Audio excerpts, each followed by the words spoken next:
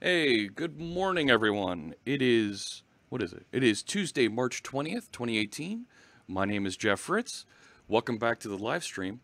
And today I've got a guest joining me. We're gonna be talking about analyzers with my guest, Jason Bock. Hey, Jason, thank you so much for joining me today. Hello. Good morning. So, I made a mistake. I had a typo when I was promoting the stream last night, and I accidentally, instead of typing live coding, I typed an S instead of a D, and it looked like live causing. Yeah, which is funny So because I said I was going to be Captain America. Well, I have this little statue, so there you that's go. about. There And you I, go. and I went full Iron Fist today. See that? I've even got the shirt. So and now, what hat do you have there? That is Marquette University, and actually, I typically never wear a hat, but I decided not only to wear the cap, but I also have my coffee mug from Marquette There as you well. go. So, All right, I'll stick with Microsoft Learning today. okay. All right. So I had been I had been running my mouth on the stream for a little bit about gosh we've got these really cool Roslyn analyzers that come with Visual Studio that help to correct and direct you to build better code easier. Right? You Mhm. got the little light bulb that appears and it gives you simple instructions, but I have no idea how to build these things. And I know you're a bit of an expert on this. So, why don't you give the quick intro of who you are and your experience with these? And I'm going to just plug one thing because you Sure, mentioned please. it, which is this book. Sorry about the glare, but see .NET if development using the compiler API. Look at yeah, that. there you go. So yeah, that's a book related to this. So real quick, just so people know who I am, I as you said, Jason Bock. I'm actually out of the Twin Cities in Minnesota, and I work for a company called Magenic. Been there for 17 years now. We do software development consulting firm. Been a Microsoft MVP for almost 11 years now, I think, 11 or 12. Okay. Do a lot of speaking, a lot of writing, as I just showed. And one of the things that I've been focusing on ever since I heard about there's this thing, was it back in 2007 or 8, called compiler as a service. And Yeah. I think Anders, like when he would do the future of C sharp talk, and he would just mention this thing really briefly at the end about how they're looking at the compiler infrastructure, and that like caught my ear a little bit, and I tried to follow as much as I could because this is back when everything was closed source. Mm. There were no bits online, and it was, unless you were like intimately involved in this project, you really weren't seeing a lot. So I was trying to follow this as much as I could because it sounded really interesting. And then around, I think 2011 is when they released some preview bits, Yeah. and it just seemed like a really powerful thing to me. The fact that you could, not only that the compiler was rewritten to be in C sharp or VB, but also that you could use this API anywhere you wanted. So So okay, compiler as a service, right? yeah, I mean, we used to be familiar with, the compiler only runs in Visual Studio, and you needed to have Visual Studio in order to build your bits. But it's yeah, different now. yep, yep. You can, all the packages, everything that is backing all the compiler stuff within Visual Studio, you can reference as NuGet packages anywhere. So I've seen people do some crazy things from a good and bad perspective of, you know, creating code in the browser in terms from a textual representation, but then they ship it off to a server and actually build it there and then show you the results back, which is awesome and also scary from a security perspective. But it's cool, and yeah, and Absolutely. you can embed this stuff anywhere you want. So So it's really enabling. that compile code in the browser, ship it off to a server. That's a little bit of how try.net and our friend Maria Nagaga, she's working on that project, and more of how do we get .NET to be easier for folks to work with in the browser. Yep. It's a great idea, and you're right. It's a security nightmare. How do you make sure folks don't do bad things? Yep. And they're working hard to make sure they prevent those. Yeah. And it'll be interesting with WebAssembly to see if a lot of that specific scenario actually all gets shipped into the browser. So Yeah. you can take the compiler APIs and conceivably bring them down as NuGet packages in the browser, and then you do all the compilation there. Oh yeah. That Oh yeah. I don't think that's how like things like try.net or SharpLab, I think, is another one.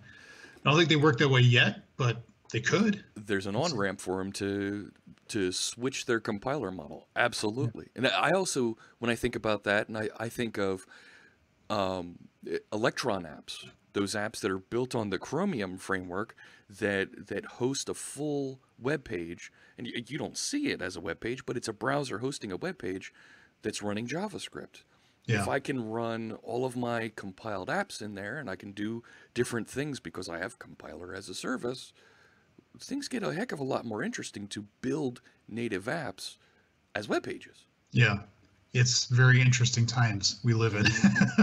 They're very cool too. So Oh yeah. So we had talked briefly yesterday. Spoiler alert. We talked briefly yesterday. Sorry about that. About trying to get to how we can simplify some of these ASP.NET Core typical mistakes that I make, and some of the things that would make it easier by building a Roslyn analyzer. So why don't we go over first to GitHub? I allocated some space so that we could work here today. So here we go. So I created a repository called fritz.analyzers, and Nice. just some place for us to land a project to work on some analyzer content. Yep. I'm just going to take a quick pass at the chat room here. Good evening, Dev Lead, and there's our friend Cryptrix, Sushinator, our folks in Europe. It's in the evening over there. Standby Reloading says Electron and Blazor. I think that's an amazing idea. Yeah. And since we're talking about that real quick, there's a guy named Frank. I forgot his last name. I think it's Kruger or Krager. Frank Kruger.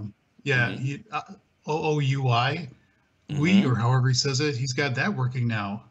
So that loads all in the browser. So Frank's project actually will load XAML controls in the browser, which feels really different.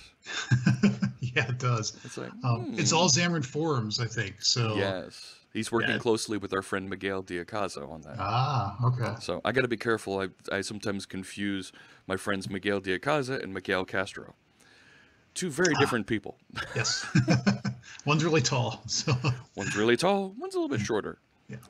All right. And good afternoon, folks in the UK. 2 p.m. 8th Paradox is over there. And thank you, Space Shot, for hosting us. Mr. Magoo is back. Great to see him. All right. So I allocated some space over here. But you were telling me that to build an analyzer project, it's not the same as just a class library. It's a little bit different. Yeah, you need to, the first thing you need to do, and this actually has become a lot easier in Visual Studio 2017. Because again, if you're just doing any compiler fun stuff and you just want to play with the APIs, you can download NuGet packages. But if you want them as actual analyzers, then you need to do a little bit more heavy lifting, but not too much. So like last night, well, go ahead. There was something I needed to have installed first. I want to make sure that folks see this before we go into the actual project here. I'll start the installer just to show that one checkbox that I had to load up here before this. There we go. So I'm going to click on modify my preview version here, so you can see it out here. Now it was under. Was it under extension development? Yeah, it's the last one there. There it is. .NET Compiler Platform SDK. Yep. So with that installed, I can now build analyzers in Visual Studio. Yes.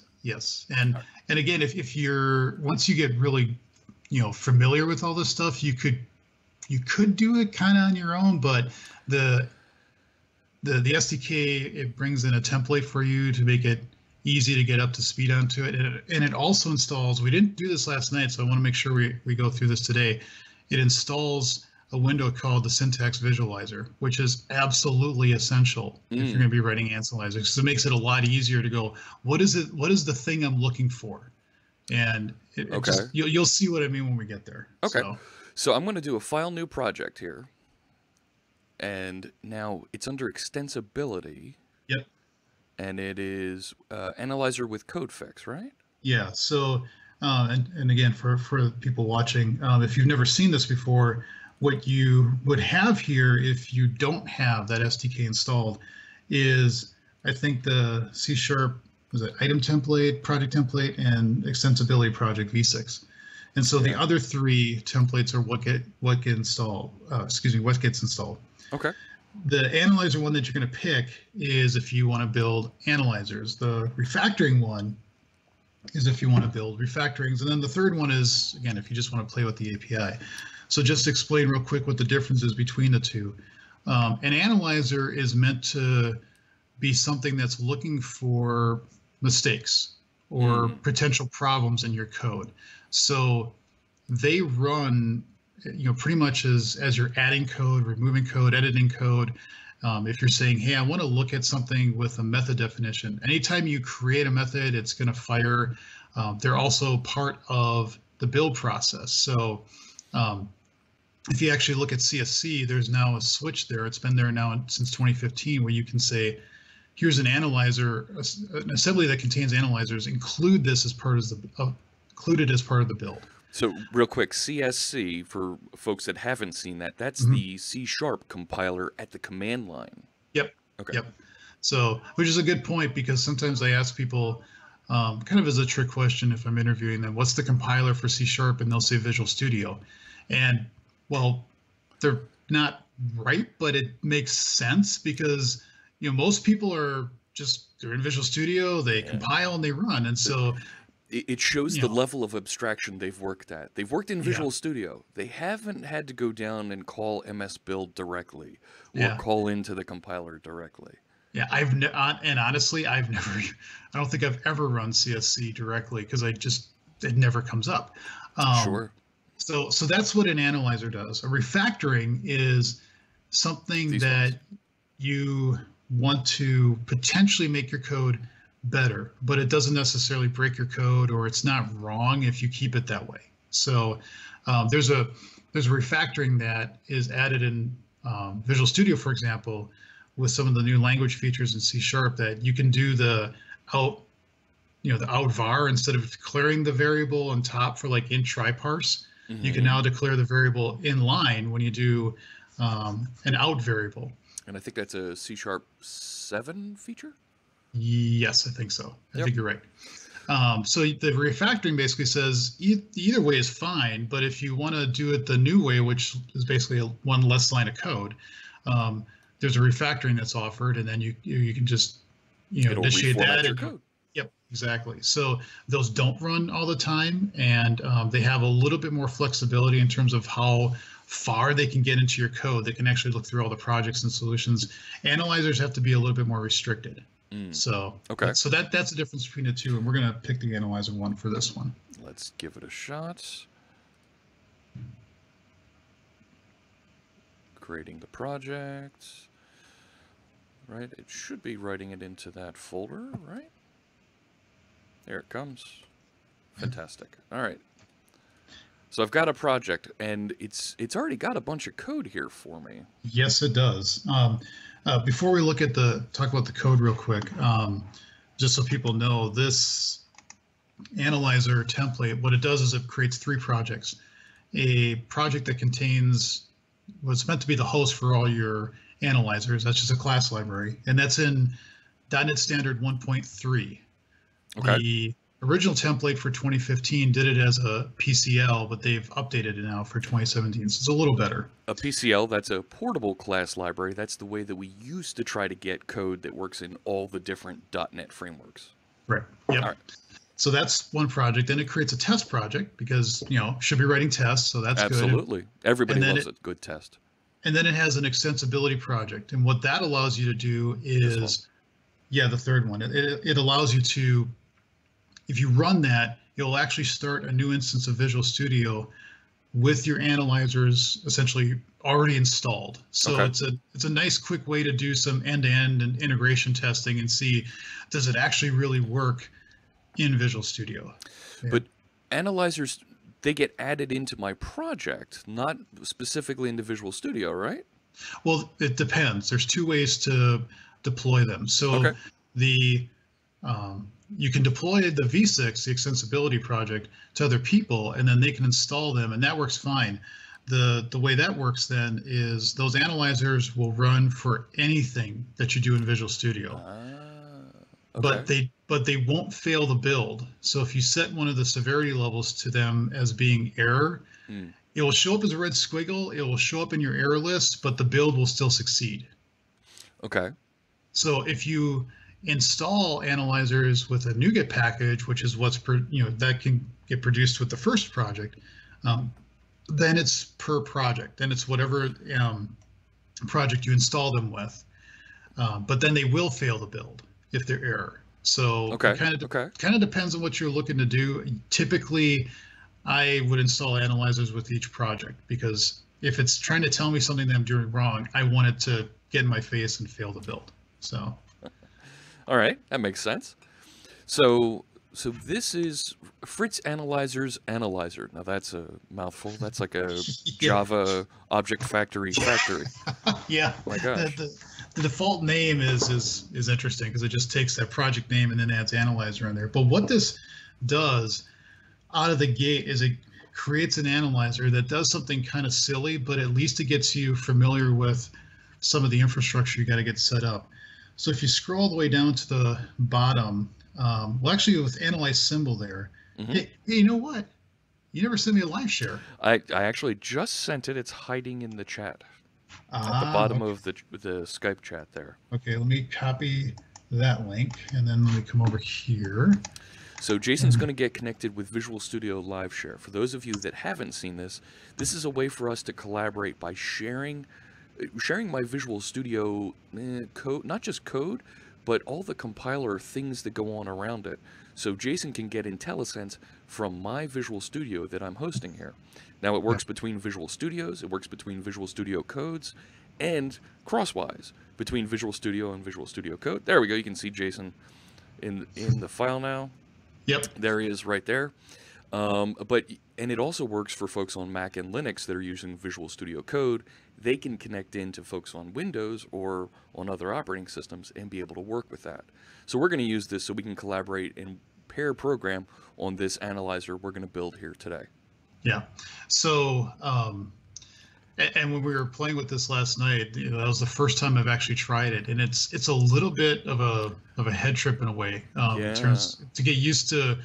I'm so used to doing either shared, share your desktop and them looking at it, and I'll tell somebody, okay, this is where you got to do it, and you're like almost yelling at them, just move up 5 lines because they're not they can't.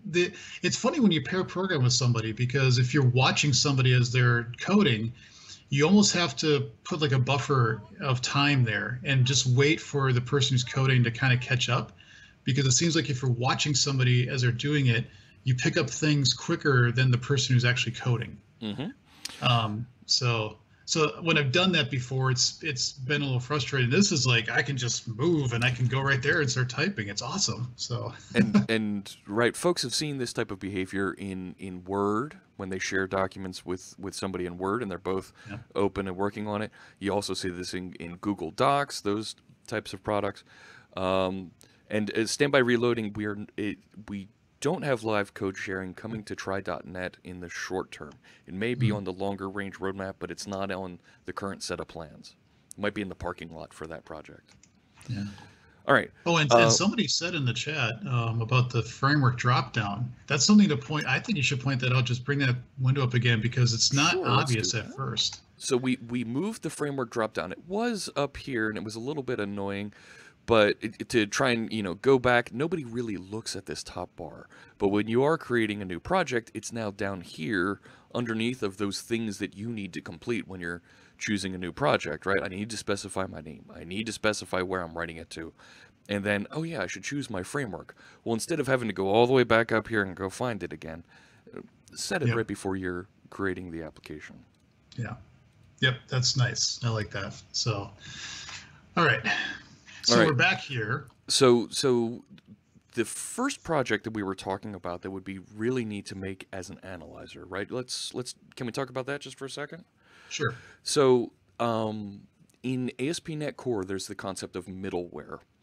And there's 3 keywords that you should use when you name your middleware, and that's use, map, and run. So let me run over. There's actually a piece of documentation around this, and it's right here. It's out on docsmicrosoft.com, and it says right here, request delegates are configured using run, map, and use extension methods.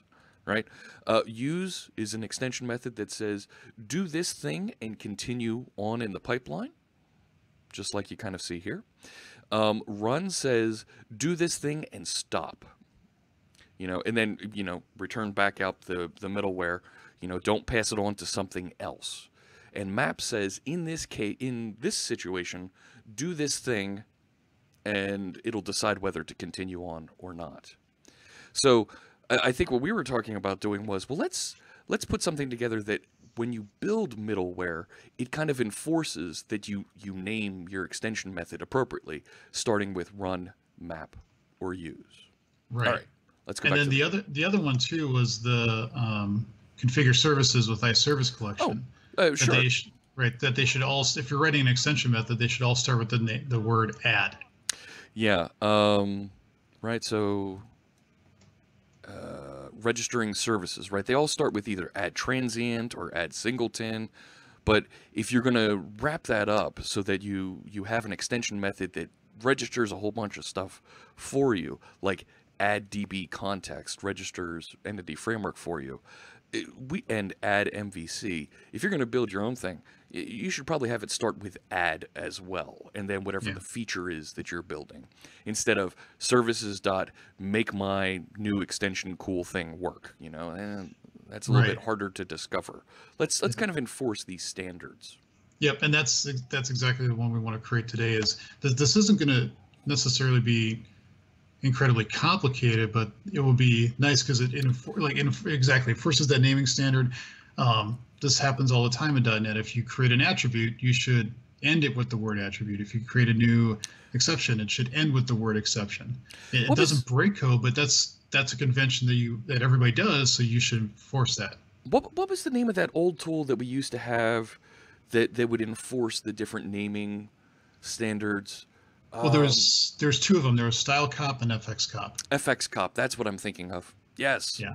Right, and you would put that into your build process in your CI, and it would throw an error, and it was like the naming enforcement cops would come down on you. You didn't name this right. Right. It's interesting that you bring up FX Cop though, because not only was that naming, but that was also things like it was smart enough to go, you may not be disposing an object. Yeah. So it was actually even more powerful than that, and you weren't using the dispose pattern properly. Those things like that. Yes. Yeah. And now there's work underway to get all those FX Cop or what's called code analysis in Visual Studio all written so that they're done within the thing we're going to use here, which is an analyzer. So there's actually an FX Cop analyzers project out there in NuGet. Oh, very cool. Yeah, because so I could still get that same functionality. Yeah, because the problem with FX Cop is that you had to build first, and then it would look at your assembly and do analysis on it. These analyzers, like the one we're going to write now, they essentially get run as soon as you're typing. So the feedback is a lot quicker. So, okay, hang on. They're reading my text as I'm typing it, and they're immediately giving feedback. Yep. That's awesome. All right. So this is the analyzer's analyzer. Yeah, so that sounds confusing. Yeah, well, we could rename this if you want. But just a quick talk about what this one does is essentially it gives an example of if your class name has any lowercase letters, it's going to flag it as an error, which is kind of silly, but it's an easy one that you can run and go, oh, this is what it's doing. So. Yeah. Okay. There seems like there's a fair amount of code here, and we'll clean some of this up later, but essentially the one you want to look at is initialize, because this specifies the thing that you want your analyzer to look at. Okay.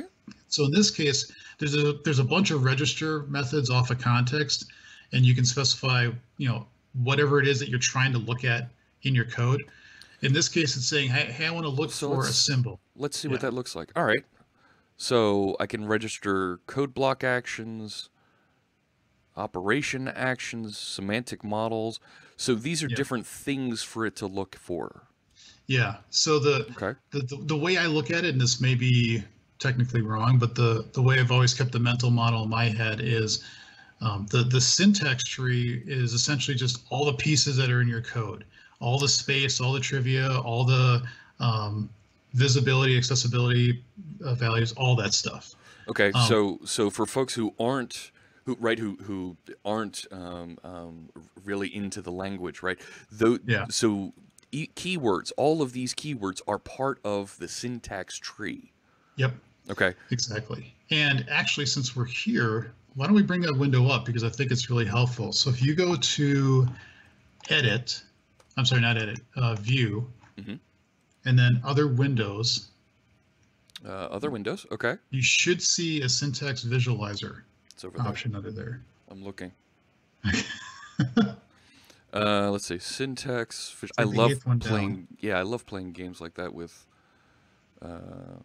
chroma key. All right. So syntax tree. Now, should I dock it on the side here somewhere? Yeah, I put it to the left. That's usually where I put it. So All right. So I will dock it right here above me.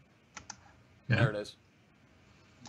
All right. So then when you got that, and then you click on your code, what you should see is the syntax tree rendered in that window. You So, should. holy crow.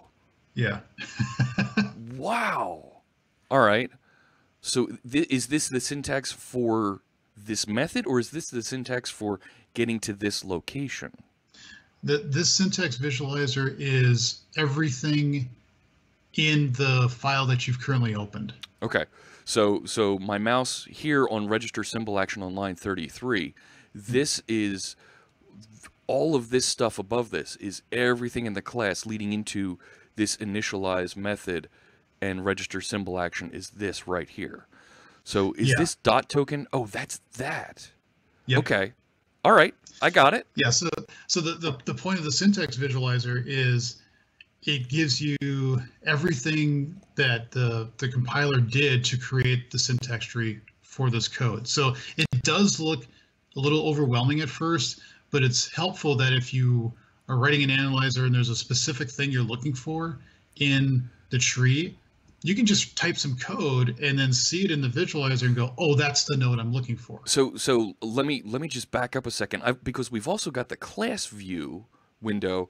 So where I'm at here in this initialize, that's right. I'm seeing the exact same thing, right? If I were to look at this, right, and I have, where's the method here, right?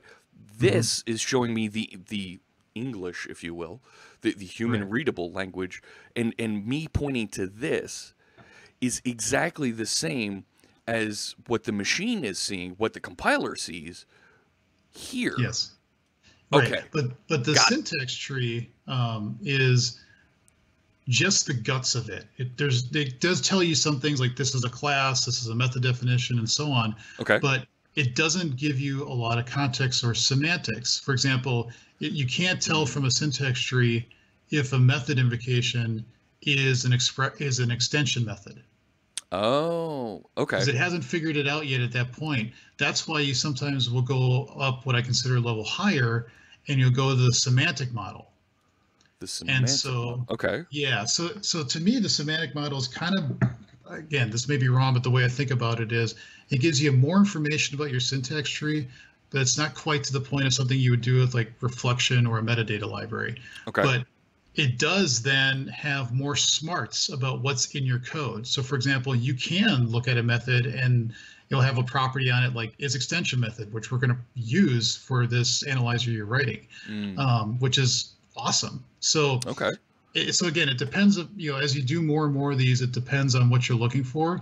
Generally, if you can get it from, if you get it from this syntax tree, if you can get down that low, that's a little bit arguably quicker. But if you need more information, then use things like what you're seeing here in the example, register symbol action. That's at the semantic model level. Okay. So that's just what all those register methods are doing. And in this case, again, they're just trying to find essentially types, classes or structs that you've defined. And so this is nice because this is a filtering option. If the analyzer ran for everything that you were typing, that would make the experience in Visual Studio just awful. Oh, it drag. It would be analyzing every keystroke. Right. Oh. So this basically says to Visual Studio or the compiler, hey, I don't care about if they're typing in a method or if they're putting in an event. I only care if you're hitting a class definition right now. Then call this analyze symbol method. And that's what the named type is saying. Register a symbol action to look for a named type, like a class. Yep. And here's the callback to fire Yes. when you find a class. Got Exactly. it. Okay. Yep. So then in the analyze symbol, now it's kind of up to you. What do you want to do with it? Okay. So what you're seeing down there is you have your context symbol and you got to cast it. Though this is one where right you here. Yeah, we can just do like what I call a hard cast. You don't do the as because it should never be called unless it was a name type symbol. Because we requested it here. Yep. Got it. Yep. So then you have that, and then it's, again, with looking at lowercase letters, you can say, hey, look at the class name and look if there's any lowercase letters in the name of it. Okay. That's what that if statement does. And if so, then you report a diagnostic. And so what will happen is if somebody types in a class name that's got lowercase letters, you'll see a red squiggle there. Okay. That's what a rule is. Well, the rule... Oh, the rule is this up here. Yeah, the diagnostic descriptor that describes essentially the thing that is going to be wrong in somebody's code. And so you create the diagnostic based off of the description, and then you report it in the context. And that's what's going on here on line 48. Yeah. Yep. So this is what'll pop into my error list as a warning. Yes. In fact, I think, does it do this? Yeah, as a warning. Yep. Very cool. Because that's how they defined it up in that rule field. So here on line 25, let's just scroll over so we can see the whole thing there. Mm-hmm. So diagnostic severity warning, that puts it in as a warning. Yep. All right. Yeah, and you can change that. I mean, if you want to make the default an error or suggestion or none, I think those are the 4 values. Okay. It's up to you. And then when people install it, they can change that. If they find that's too annoying or they want to ramp it up, they can do that. Okay. I'm going to turn on word wrap while we're going here. Okay. Because there's a lot of code off the side here, and where I Yeah. normally like to be able to just scroll back and forth, I think this is going to be a little easier for all of us to be able to read the code. Yep. I got you before that standby reloading. I see that. Already asking for it in the chat room. Cool. All right, so we want to rename this. We want to start talking about how to inspect those extension methods. Yes. So do you want to run this quick? Sure. So, all right. Okay, but before you do that, go to Solution Explorer. There should be a code fix class in there as well. This one, code fix provider. Yeah. All right. So you don't have to create one of these with each diagnostic or analyzer that I better get my terms right. With each analyzer that you write, you don't have to create a code fix, because in some cases you just want to report the error, but to automatically do a fix would just be way, way too hard. But if you can provide a fix, then you can do so. So in this case, the fix is make everything uppercase. Okay. And that's awesome because then it's like when I get the compiler telling me an error and it's saying you didn't do this right. It's like that's half the story. So you told me I'm stupid. That's great, but could you actually then fix it? Tell me, how do I fix this? Right. Or just fix it for me. And so that's what a code fix does. And even better with a code fix is once we run this, you'll see that you'll get the options to fix it where it currently is in the document or across the entire solution. Okay. So that's awesome. So if I just click start, it'll launch and install this V6 into another Visual Studio instance. Right. Yep. All right. So let's do that. Come on, Visual Studio. It's not using the .NET Core compiler. Right. The fast one.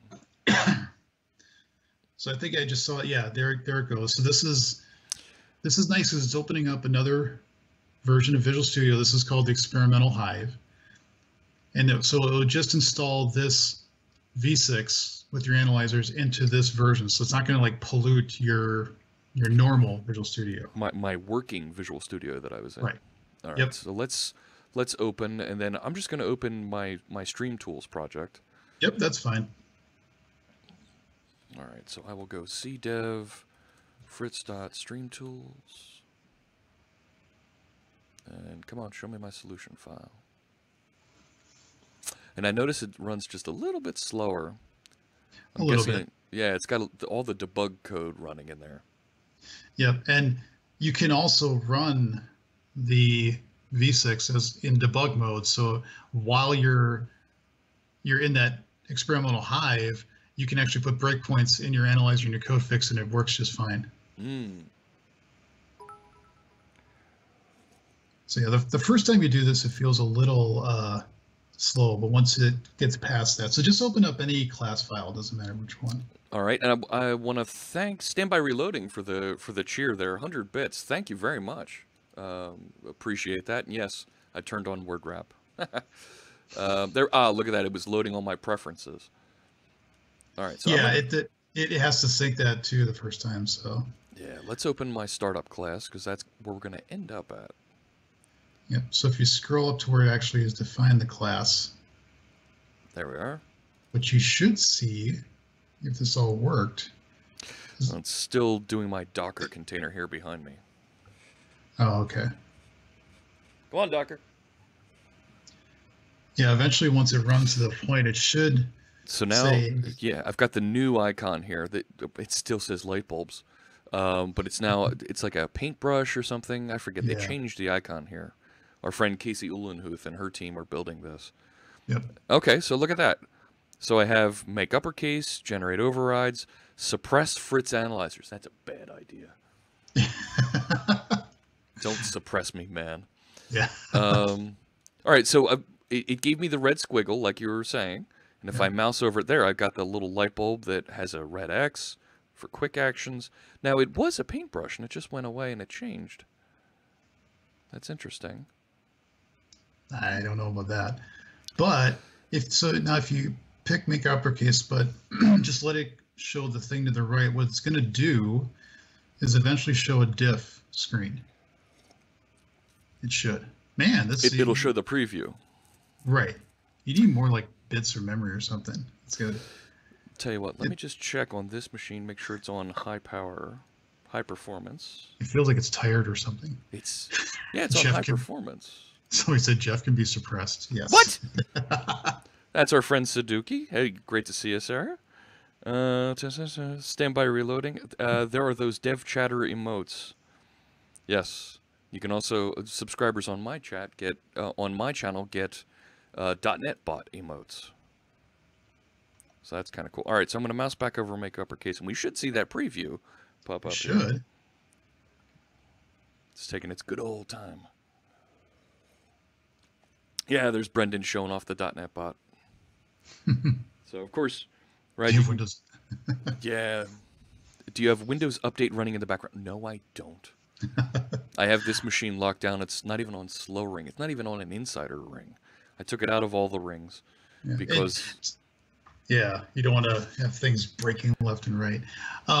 What it should do, the demo gods are not happy, but what it should do is show a window essentially to the right of it that gives you a diff of what it would look like when you change this. If you decide to accept the code fix, you don't have to. Mm-hmm. And then it will have the links down at the bottom of it saying, I think document project or solution. Do you want to fix all of them, wherever this knows? And you don't want to do that because that will uppercase everything in your solution, and I don't think you'd be happy with that. No. A question in the chat room from Sushinator. One thing I noticed, analyzers keep being installed by the debug instance of Visual Studio, even if by then I work on another analyzer project. Is this a known issue or just me? That sounds like it's just you. Yeah, I'm not sure I've ever run into that. I have occasionally run into a case where if I'm updating an analyzer project and I rerun it in Visual Studio with the V6, sometimes it gets, for lack of a better term, screwed up, and I can't explain like what or why or how. Um, Yeah, look, so the references here are reloading. There's definitely something going on here. yeah, Let's try a simpler project. okay. That might actually if you just create a new project and just have the one class file in it, that should be sufficient. Yeah, let's And just create a class library. yep. Typically, what I do is I create what I call an integration test project, and then I just put in code within that project that exercises some of the cases I'm trying to look at. You know what? That's a great idea. I'm going to create it inside of my analyzers project. Let's call this integration test, and the solution name, I'll just call this tests. And I'll let it create that directory so that I end up with a tests folder inside my analyzers that has this. Because then they get, with your Git repo, they'll just come in with it as well. So now this should be quicker, hopefully. And you should get the class to eventually come up and say that you're not uppercasing it. There, I've got a green line, contains lowercase letters. There, that's good. So now we should be able to get the code fix. There it is. There we go. So that's what we were looking for. All right, so it's recommending we uppercase it. I can preview changes. Yeah, this is what you were saying. Fix all occurrences. So everywhere that I have a class that's got the mixed case, it'll go find it and rename everything to like, uppercase. Like Fortran or COBOL or something. I don't know. So everybody loves Fortran.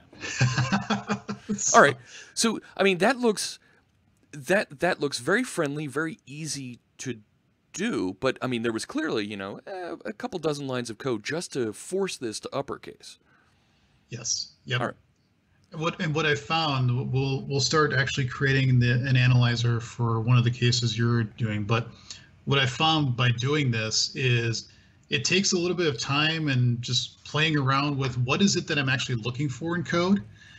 But once I get to that point of figuring it out and writing the actual analyzer and code fix code, other than some of the boilerplate that we talked about before, the actual code fix analyzer code is typically not that much. You'd think it'd be a lot, but it ends up not being a lot of code to write. So which is cool.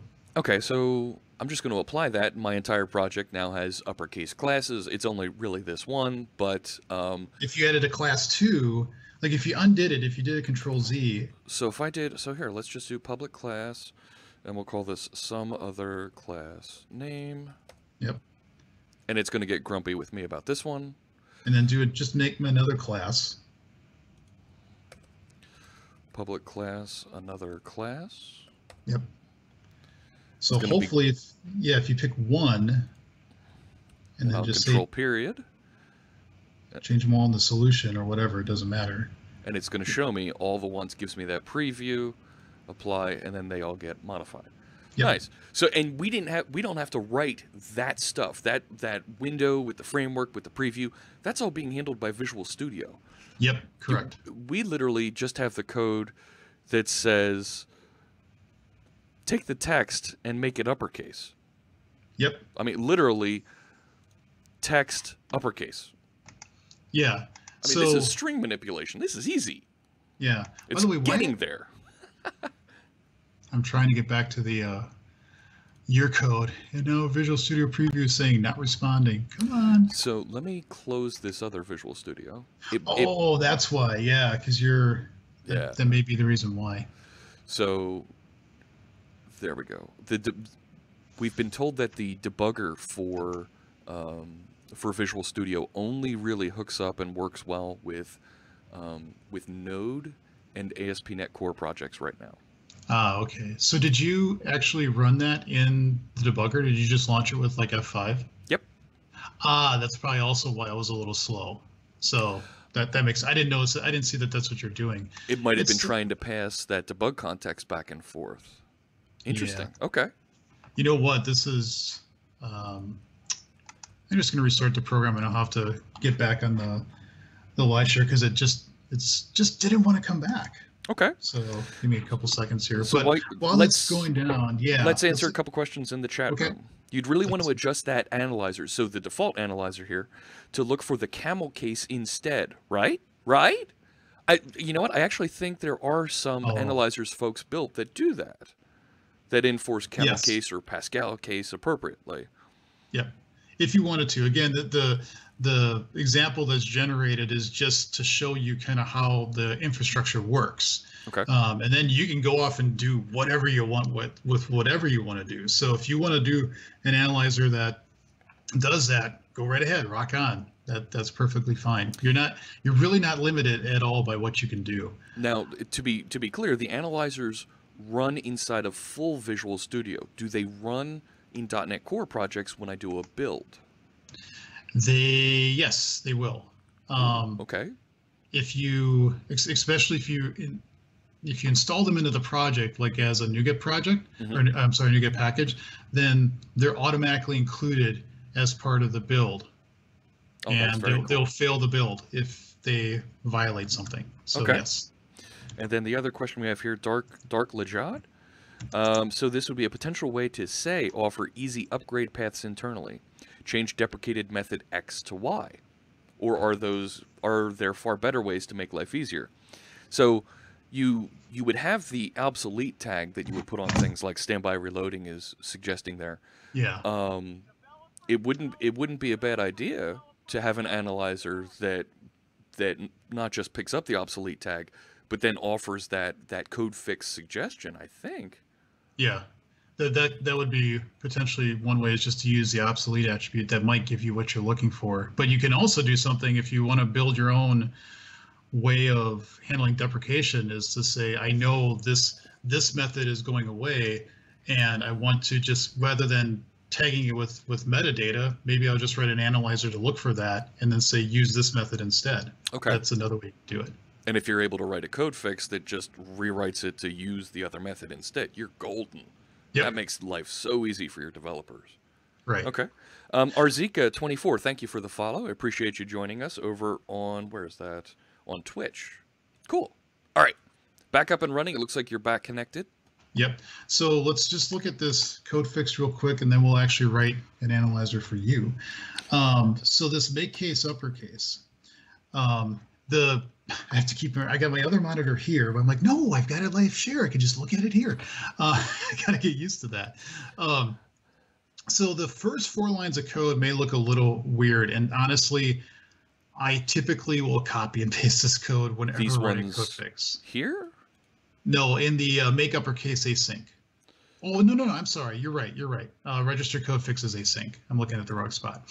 So yeah, those first 4 lines of code, essentially what that's trying to do is, because the code fix doesn't always run. It only runs if the user said, hey, I want to bring up the light bulb. I want to do control period.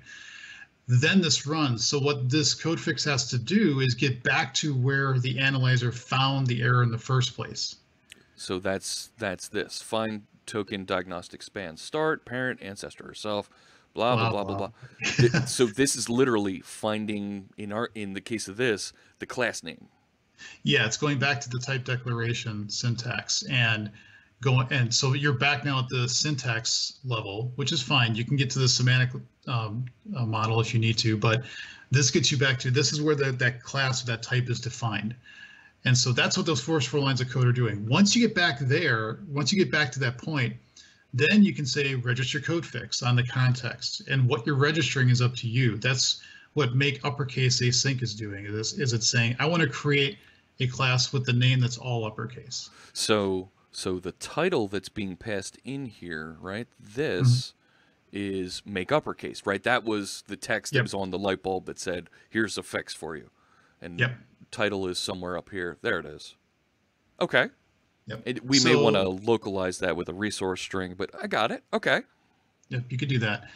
And so then what make uppercase async does is it just looks at the type declarations identifier text, makes it all uppercase. And then this is where it gets a little interesting too, is one thing to keep in mind with the compiler API, all the syntax trees are immutable.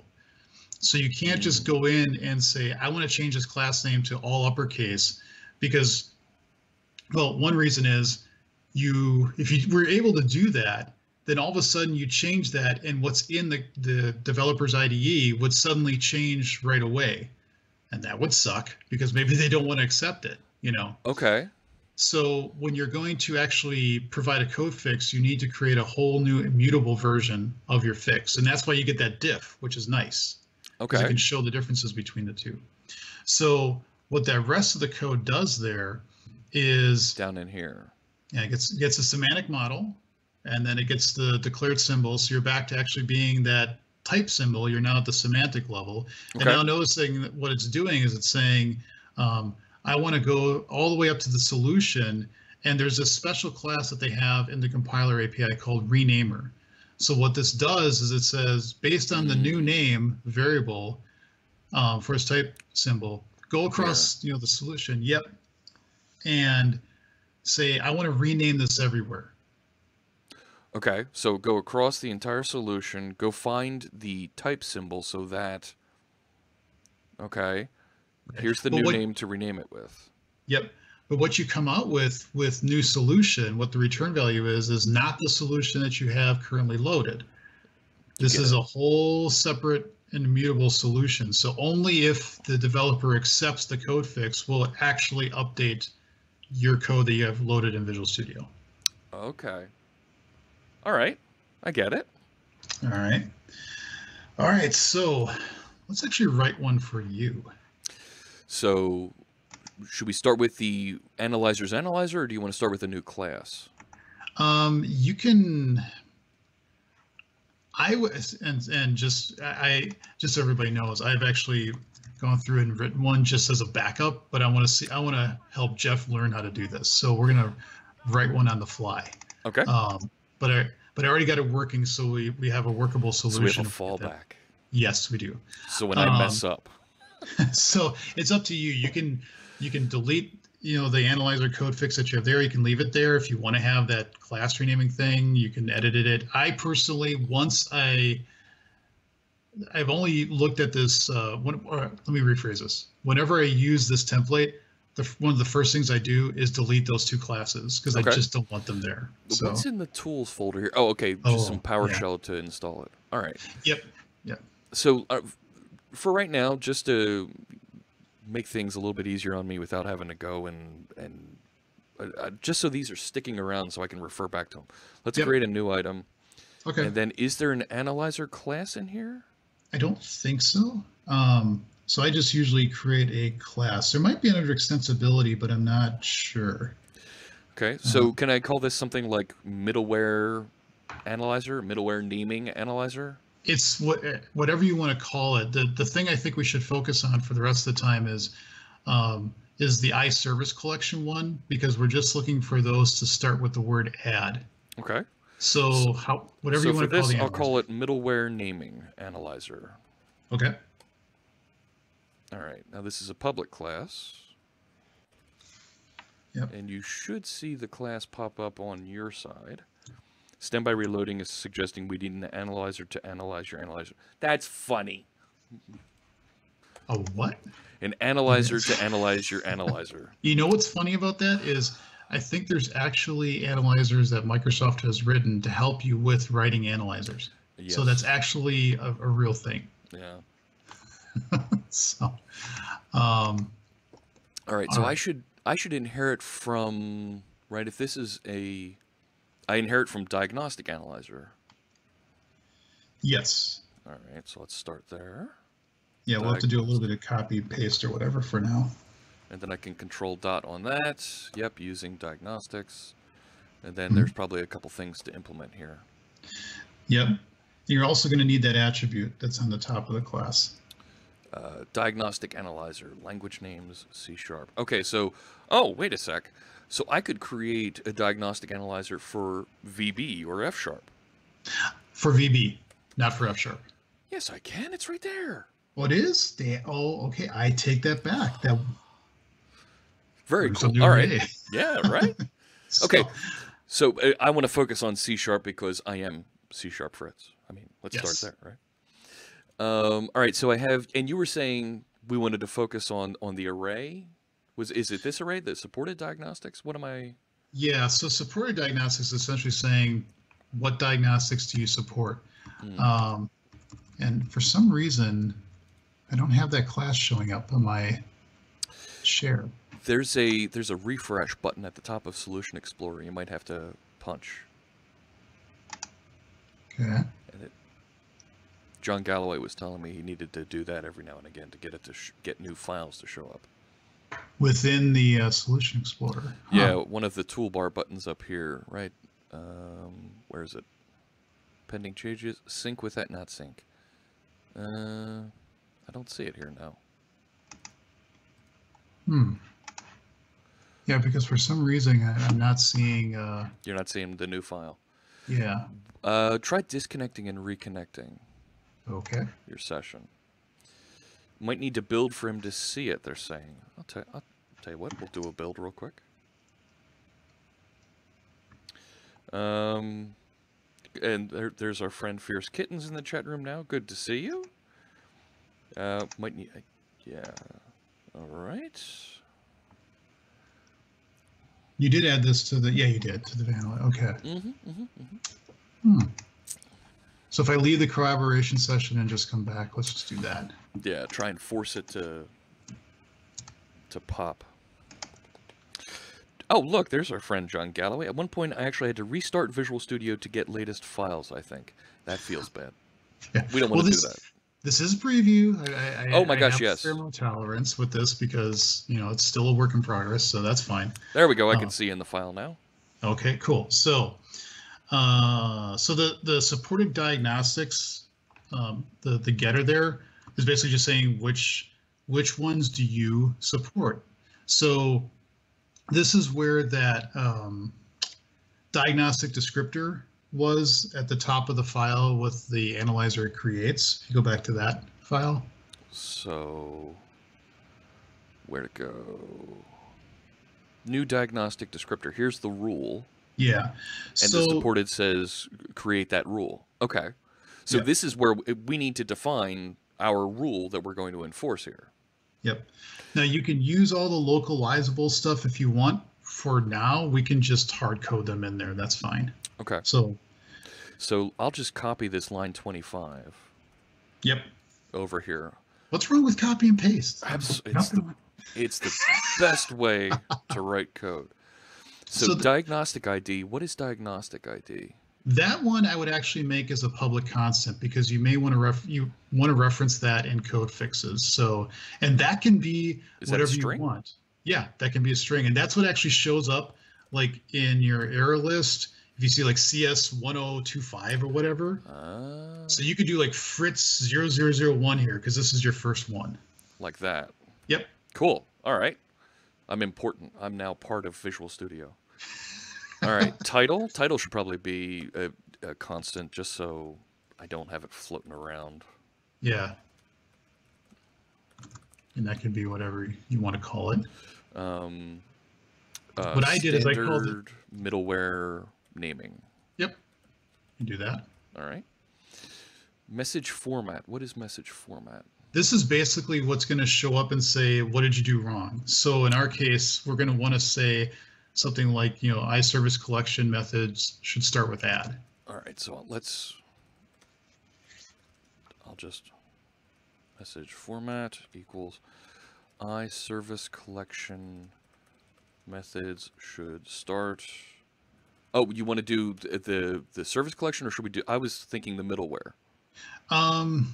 We could do that. This one will be a little easier. I'm watching time, so I think if we do this one, this will because the other one is virtually the same thing. So just with 3 other things that we're searching for. Okay, then you know what? I'm going to change the name of this, and I'll call this dependency injection. Let's call it dependency injection naming analyzer. God, that is flickering like nobody's business on my screen when you're doing the renaming. That was quite funny. Oh, wow. Yeah. There we go. All right. And I'll put a semi here.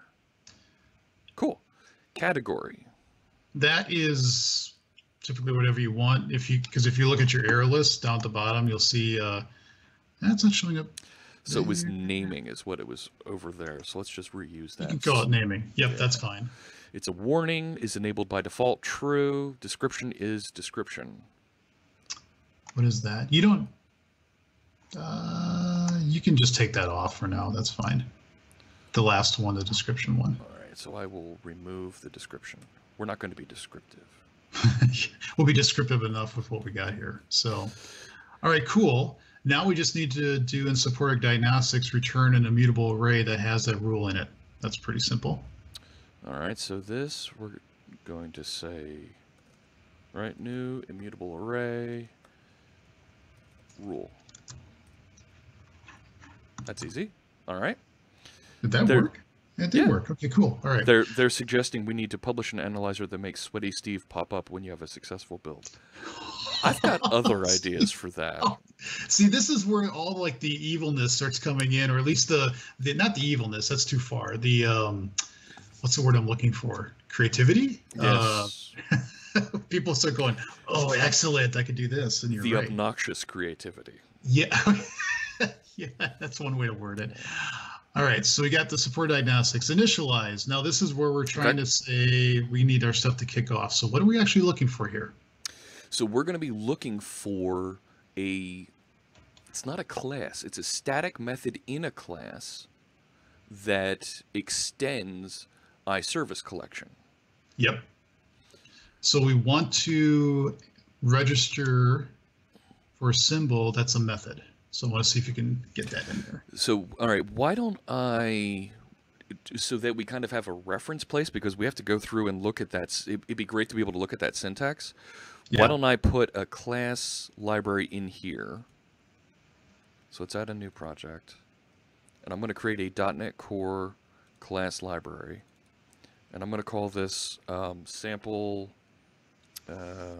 just sample library. Who cares? Yep.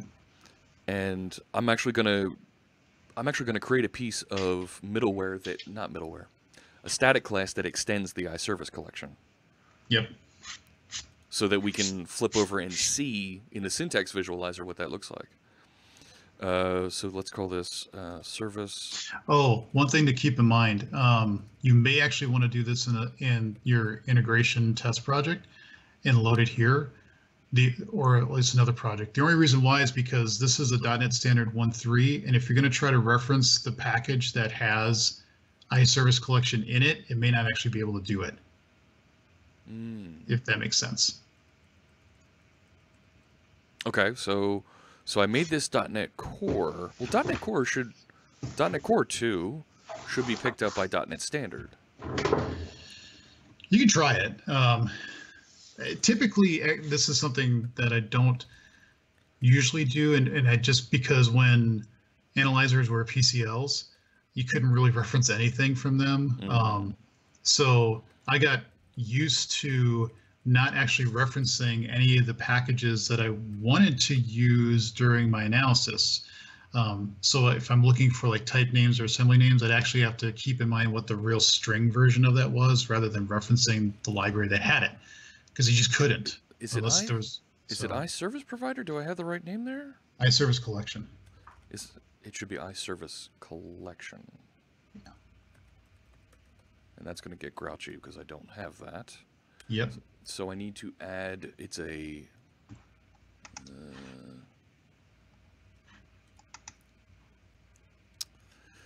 going to be Microsoft extensions. That's not how you spell extensions. Is it abstractions? Dependency injection, I believe. Dependency injection. Come on. Yeah, because you have to type the whole thing. For some reason, it doesn't. I'm sorry. I'm ranting a little bit about that one. Yes, you're right. It's a pain in the neck, and I don't like it. Yeah, I wish the search was a little better than that, but. All right, so this is actually not depending on a specific version here when I look at my version dependencies. Okay. So I should be all right with that. Because it's just an abstraction. All right, so make sure we rename the class. No, don't rename that. I want to rename the file. Yeah, you're right. It is abstractions. You're right. Yeah. All right, so I will say services. You just leave it blank for now. That's fine. Do my using. Okay. All right, so I don't care what it does in here. I want it to find this and get grumpy about it. Yep. Damn it. It won't rename my file, so I'm going to force the That's better. All right. Cool. So I've got something that we can look at and actually see the syntax of this. All right. So where should we go now? Well, if you go back to your analyzer, let's try to get that initialize method hooked up again. Okay.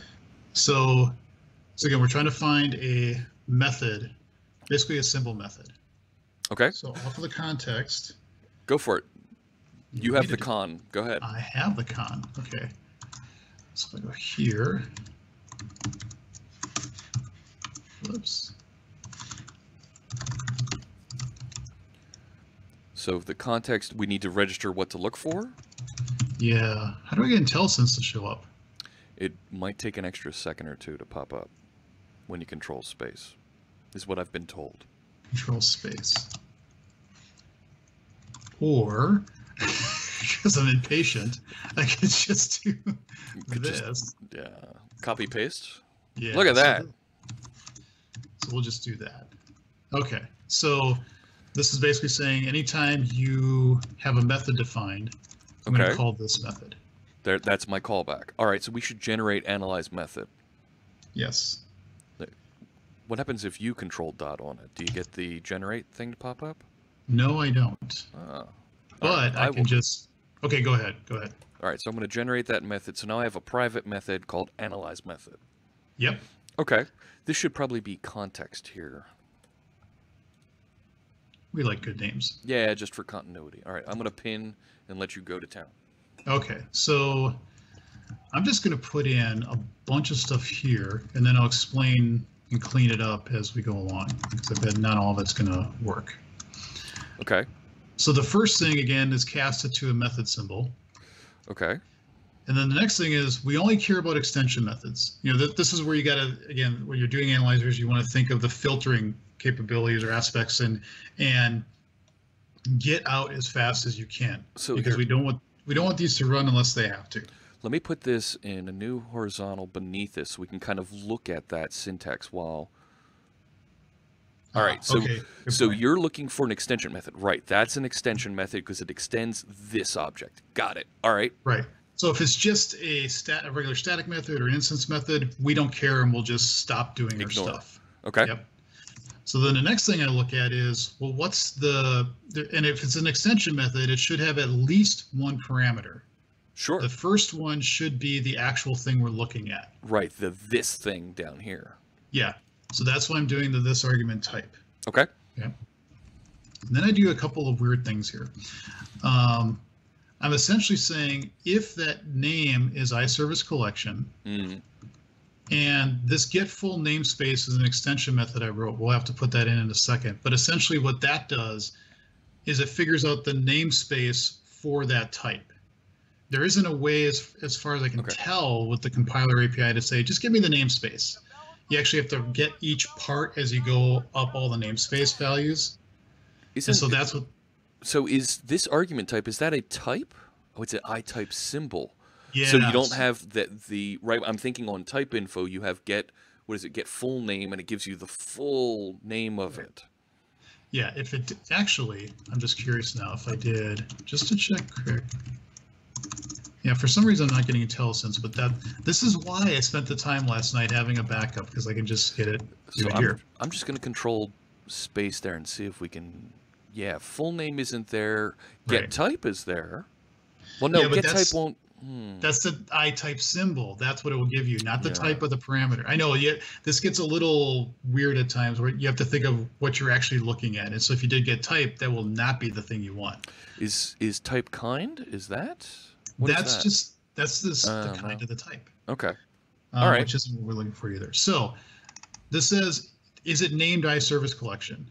Okay. So if it's that, then we want to look at this extension method, and hopefully it comes back and says the full namespace is Microsoft Extensions dependency injection, and is the assembly that contains it, is its name this? Now it could probably even go farther and do like the full assembly name and the version and all that stuff, but for now we'll just deal with this. Okay, now I'm getting a red squiggle under get full namespace. Am I missing? Yeah, that's an extension method I have got to add for you. Oh, so, okay. Let's see. Can I actually add folders to this? Well, remember we had a problem with it adding a class. Why don't we just add it as a class right beneath here? Yeah, okay, let me do that. So I'll grab And we'll move this. it around. You can move it around as you need it. That's Yeah. fine. So I will put it. And standby reloading is asking, can we do type of on any of that or name of? Well, No. name of will give us the string name.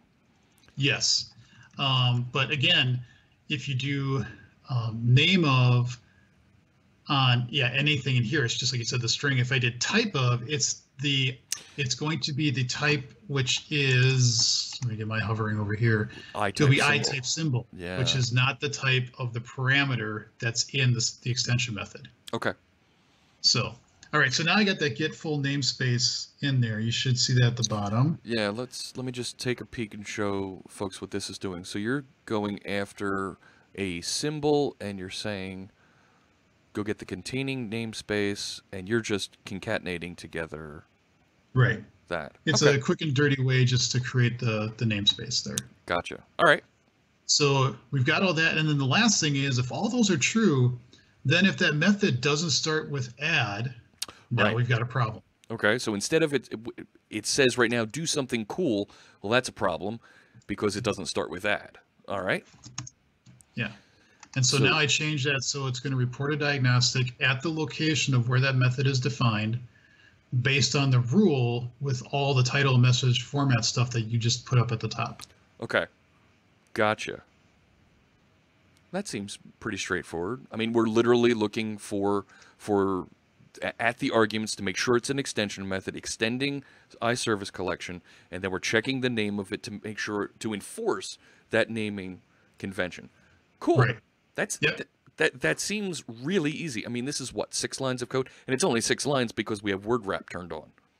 Yeah, again, the real crux of it is, yes, I made this extension, but actually this get full namespace works with any symbol anywhere, so you can, this is a nice reusable extension method, but the actual analyze method is where all the magic happens, and it's really not that much. There's not, for this one, it's pretty straightforward. So. Yeah. Oh my gosh, I've got all these naming conventions that I want to enforce going through my head, but okay. So let's do this. Let's run it and see if it actually finds the right ones first. And it enforces and gets upset about do something cool. Yes. All right. So I will click start. Sushinator says one could do the whole name and namespace check within an extension method. Potentially, yes. That's another. There's lots of ways to skin the cat with this stuff. All right. So that sounds really violent because I love cats. There's a lot of different ways to solve the problem. Let's just put it that way. I'm going to reach in here and I'm going to reach into sample library and open this CS proj. Oh, it's going to load the whole solution. That's not too bad. Come on. Oh, this is the full project that you did. Yeah, and now I'm getting the attempting to add already known thread. So here's the all right. Yeah, that should be hiding down there. Go away, output window. All right, object reference not set to an instance of an object. That's interesting. Private static rule, which is a new. New immutable array rule, and rule is a thing. Huh. You know what? I don't know why that would happen. I've never seen that one before. Usually the way I create an immutable array is I just use immutable array.create, and then I just pass in the descriptor there. All right, let's do that then. But I don't know why that would work better or worse than what you have. That doesn't make a lot of sense. So if we did immutable array dot. Yeah, you don't need the generic there if you don't want to. There it is. Create empty lich. Welcome. So this is supposed to be diagnostic. And you don't need the generic there either. You can just pass in rule and it'll figure it all out.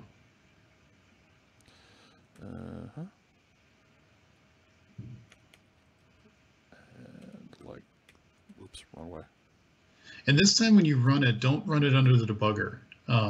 Disconnect the debugger? Yeah, just launch it without debugging, and then we'll see what that does. Start without debugging. Let it break. Yes, Control F5. That's your friend. Yeah, all right. And so let's open that project. It's so meta, opening the same project. By the way, I'm switching to my water cup now and regions, so. All right, so it should find... Absolutely. It should find do something cool here and give me a warning. It should, if it gets to that point. There we go. I got a green line, and I mouse over it. There we go. iService collection method should start with that. So there you go. Right, that's the text that we had inside of... Now, if you change it and just put add in front of it, it should go away. Let's make sure that's the case. So if I make this add do something cool, it goes away. Terrific. So we're good. Our simple check there worked. Yep. All right. So I'm going to... I can close this now, and we can now talk about writing a... code fix. Writing a code fix. And the code fix is what's going to put the add in front of it. Right. And, again, you could think about, well, do I remove like the first 3 letters or so? You get really weird at this, but I think you're right. The right thing to do is just say, well, the simple way to fix this is just start it with Stick add. the word add in front of it. Yeah. Right. And right, you have that opportunity to review the change. So even though we just Borg glommed on there the word add, right? You have the opportunity there to remove the do, so it's just add something cool. You can do that, or in this case, the developer could just say, well, I don't just want to stick add on it. I want to stick add and then remove these things, so they could go in and just rename it themselves. It's up to them. So, but let's do that as a code fix. Okay. So should I start another class here for Yes. the code fix? All right. So I'm going to make sure I'm in the right project, and I'm going to Alt-Shift-C. This is a class. So is a good naming practice to call this the same thing as the analyzer, but code fix? So in this case, it's middleware naming analyzer. I got to rename that. But dependency injection naming code fix? You could, that's fine. I get really long-winded with my names on these because then I know exactly what the code fix does, but it's whatever you want to call it. There's no real rhyme or reason to this. Whatever makes sense so that you look at it later, oh, that's what the code fix does. Yeah, I'm thinking that they're almost paired up, right? An analyzer triggers a code fix. Well, it can trigger a code fix or it can trigger many. Oh. Because that ID that we made as a constant, you can have code fixes that are saying, hey, I can fix this diagnostic and I can fix this diagnostic. And you get a bunch of them that can do that. Okay. So if I change, let's call this dependency injection naming add prefix? That's fine. Though I'd end it with the word code fix because then you know it's a code fix class. So dependency injection naming add prefix code fix. Sure. Let's do that. We're verbose here in C#. All right, so we'll make this a public class.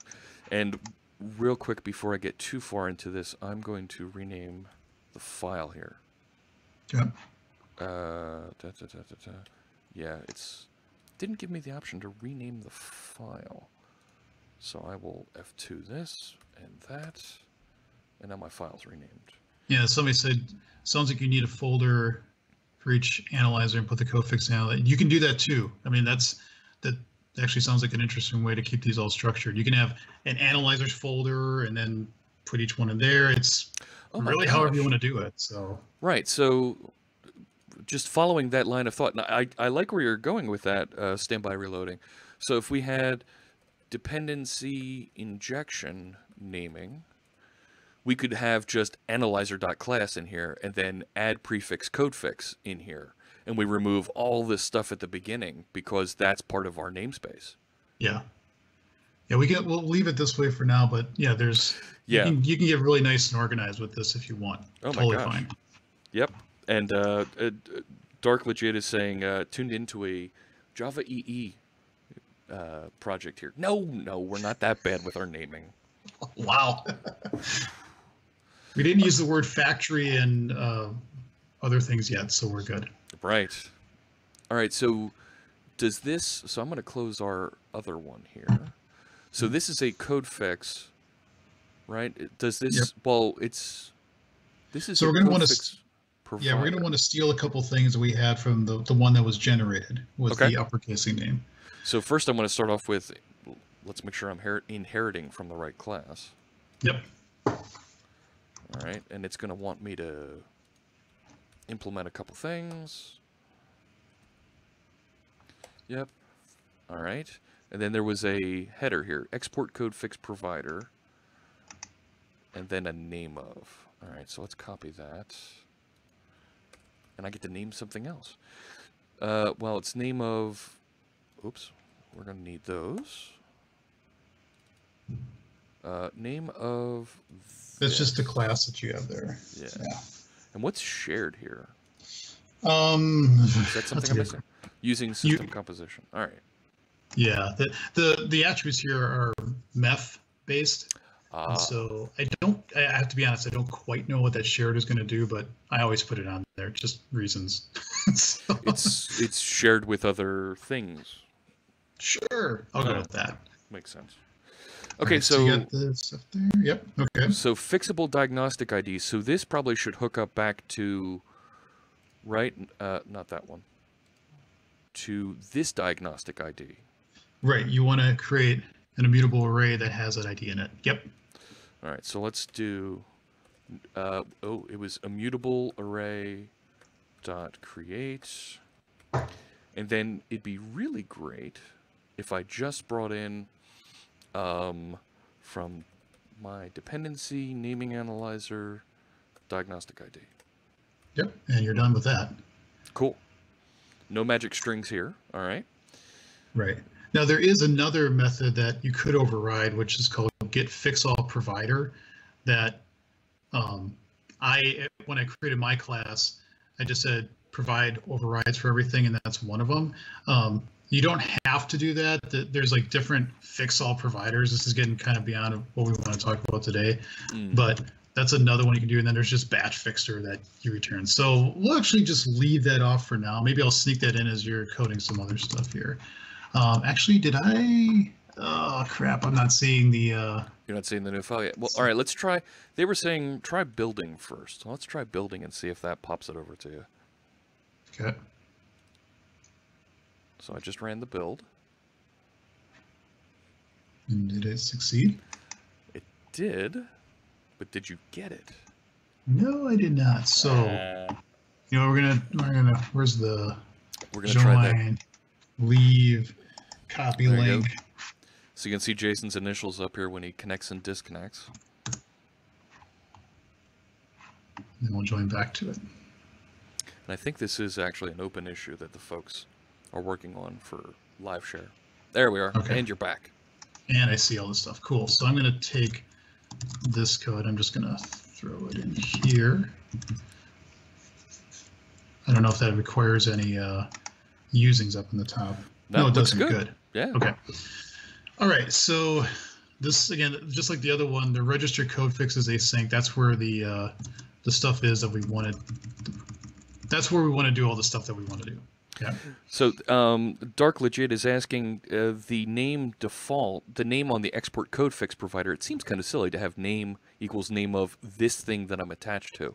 That's not a bad comment there. That if we're attaching this attribute to a class that we want to export, you shouldn't have to specify the name. It already knows what we're attached to. Yeah, actually, with previous analyzers I've written for other things, I don't think I've actually specified the name.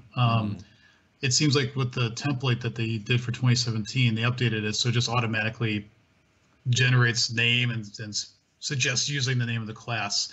You know, for now, let's just leave it there because I know it'll work, but you know, maybe for other things you're right, give it better name. Okay. So, all right. So register code fix async. I know we're going to want to make this async. Yeah. So we'll do that. And then I'll do like I did last time. We're just going to blast through and put some stuff in here rather than. All right. So now you've added a whole bunch of code there. It looks like I'm going to need to bring in some Link. namespaces. Yeah. Yeah. To do that quick. So I will bring that in. Method declaration syntax. Let's bring that. Code action. We need that. And then We need a generate a method for prefix method with that. Oh, just did that for you. I am your generator. Look at that. All right, so we can get rid of the other one here. Cool. And then there's this renamer. And that should get rid of all the red, hopefully. There we go. Is there still 2 at the top? Oh, it's for title. So we need a title for this. Oh, yeah. Let me give you a title here. And that will be this. There we go. Okay. Prefix method with that. That makes perfect sense. That's a All right. All right. So let's talk about what we're actually doing in this register code fixes. Okay. So the first 4 lines here are the ones that I talked about before. That's just kind of that boilerplate of I need to get back to the method declaration syntax. Okay. So once I'm there, then I'm going to register a code fix based on this prefix method with add. And this is going to be almost identical to what we saw with the class renaming to uppercase. It's just we're going to do it with the method name, where we're just going to say, hey, I want to change this to add whatever you had before. Fantastic. So we're using a little string interpolation there to just stick the word add in front of the name of that method. That's easy. And that's it. We're going to do the renamer. We're going to go across the whole solution, blah, blah, blah. Same stuff we saw before. And going across the solution, it's going to fix all the references to this. Yes. That's the nice thing. Because you could just change the method declaration syntax and create a new one and then tell the tree to replace it just in this file, and that would be fine. But then you're potentially breaking other places in your code that didn't get that rename. So that's what's nice about the renamer. So lines 49, 50, and 51, those are the things that I'm selecting in that pop-up box that says rename this. That's me selecting, well, it gives a reference to the original solution, but then the option set, that's all those options that I'm choosing in there for which ones to update. Yes, I believe so. Yeah. Awesome. So this essentially now, if everything works, now if you rerun the code, not only will you see the squiggle, but now we should get a fix in place. Oh man. Oh shoot, I forgot to turn off the debugger. That's okay. Fine. We'll live. I'm getting used to breaking out of the session and getting back in again. Well, it's nice. The one thing that's nice is that when you do that collaboration link, it remembers the last one. So I just have to hit. I don't have to keep copying it. So that's nice. All right. So we're opening the sample library. Here we go. You're all giddy. I love this. Coffee. It's a beautiful thing. Let me tell you. And I've got more antibiotics in me this morning than I can count. Oh, wow. Antibiotics and steroids. I'm speaking at a conference next week, and let me tell you, I am going to be all hopped up on all kinds of stuff. It's going to be wonderful. Yeah, right. Define wonderful. All right. I'm in Florida, and I'm going to have a cold. It's terrible. Yeah. All right. So now I've got. All right. So all the package manager stuff at setup is being run through. So there I've got my green line, and I've got my quick actions light bulb here. So if I click that prefix method with add, and check that out, it's got that little add just jammed in the front. So if I click preview changes, here's where those options are. Yep. Very cool. So yeah, if you had referenced this anywhere else in your code, it would fix those other places. Yep. Awesome. That's all automatic. Yeah. I mean, it seems just right. It's right. It feels too. All right, if I say project. So there's all the different places now. Right, I can actually change the name of it here. Right, I could just say add something cool. Right? Can you? I've never tried that. No, it won't let me backspace or delete it. Okay. But I could cancel out of this and say, oh, you're right, and I could rename it myself with my rename refactoring, and the problem would go away, right? I'll do F2, and I'll just change this to add something cool. Press enter, and my line is gone. That's awesome stuff. It's too easy. It feels so easy to write and be able to enforce. And somebody, I forget who it was suggesting it in the chat room, was saying when they're updating methods, when they've got a coding standard they want to enforce, this feels like a quick and dirty way to write something, inject it as a reference into everybody's project, and now they're being forced to name that appropriately. Yes. Yeah. So, but and keep in mind that the analyzer and the code fix we just did here for everybody watching is arguably fairly simple, straightforward. I mean, you're just putting a name in here, but oh my God, the possibilities that you can do with this go far beyond this. For example, let me just give one quick one here. Sure. I'll save and close out of here so you can show. Okay. Well, I'm not going to show. I'll just describe it real quick. So there's a package out there that somebody that I work with at Magenic, Rocky Laka, which people may know the name. He's written a business object library called CSLA, and I've used it before, and there's things I like about it and things I struggle with on it. Mm-hmm. But as I have been using it over the years, I've noticed there are some times where I'm like, you know what, I wish, there's these conventions that this library wants me to do, but it can't be enforced by the compiler. This may sound familiar with other libraries that people use. So, for example, all your business objects should be marked as serializable. So it's an easy thing to do, and it's an easy thing to forget.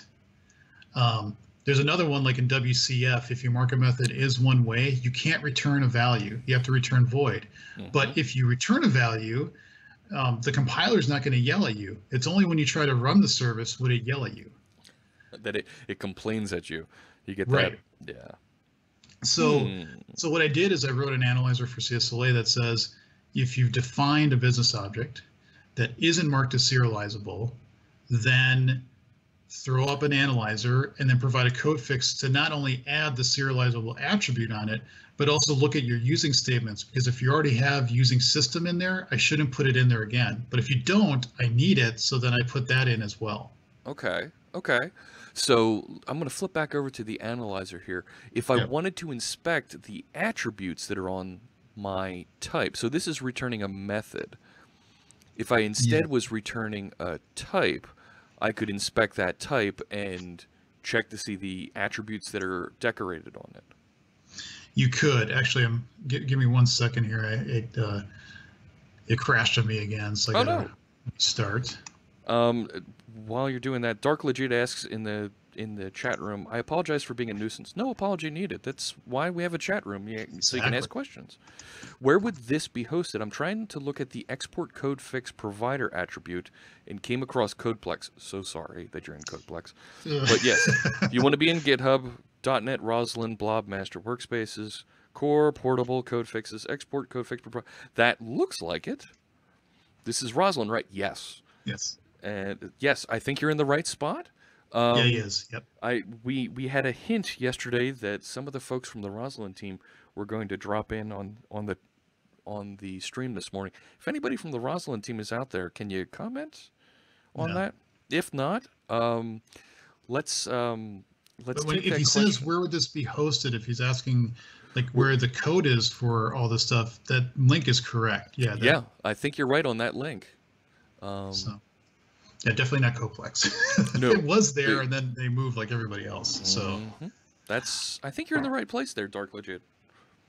And let me know if I'm pronouncing your name right. So it's always fun to read some of these handles that people have. Yeah. So you were asking about attributes on the which one did you call? Oh yeah, this one. Right. So if I just where are you at? You're somewhere else. I'm on the analyzer.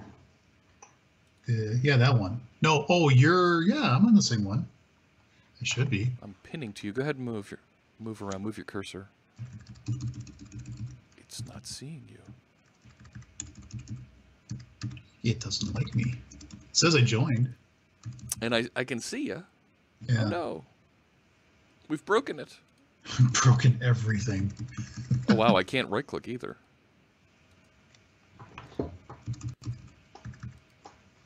You're Yeah. using the preview version of Visual Studio, right? Yeah. Oh, yeah. I don't know if that it matter, but anyway. Well, let me just see if I can. If I do. Well, that's interesting. Now I can't even type in this. I'm going to go back to my backup. I'm so glad I did this. This is a good rule to follow. Always have a plan B. I wonder if I'm wondering if I need to restart the sharing session. Yeah, maybe. But just to answer the question, if you would dot off of the method variable in analyze method, there is get attributes. So you could look at all the attribute data that's on that method and potentially look for things that way. Okay. So that's why I said stuff from the semantic model, the symbols that you get, they feel like you're in reflection. They're not quite there, but things that you would typically do in reflection will kind of there'll be like analogies to that in your symbols. Okay. So and reflection, for folks that aren't familiar with it, right? That's how you can walk across your code using code and kind of inspect types and different things. So, right, I'm looking at a type or a method here, and I can see all the things about that method. So there's get full namespace as an extension method. That's your extension. Very cool. Yeah. All right. So we're at 20 minutes left approximately. Let's commit this. Let's push this up. Okay. So we've got, and you know what? I'm going to remove those other two analyzers that we don't need anymore, the default ones. Yep. Get rid of that. All right, so I'm going to save everything. No, don't need that. So now here I will get status. Let's make sure everything's here. Sure. Yeah, add everything. That's fine. And get commit. First commit with Jason Bock. Cool. Git push. And now we've got source code on GitHub. Cool. Terrific. All right. So this will be the first of like hundreds that you write. Hundreds. Hundreds. We're gonna become code enforcement policemen. Exactly.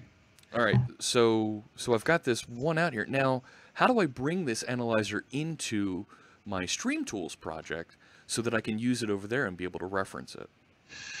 Oh, you would ask that question, wouldn't you?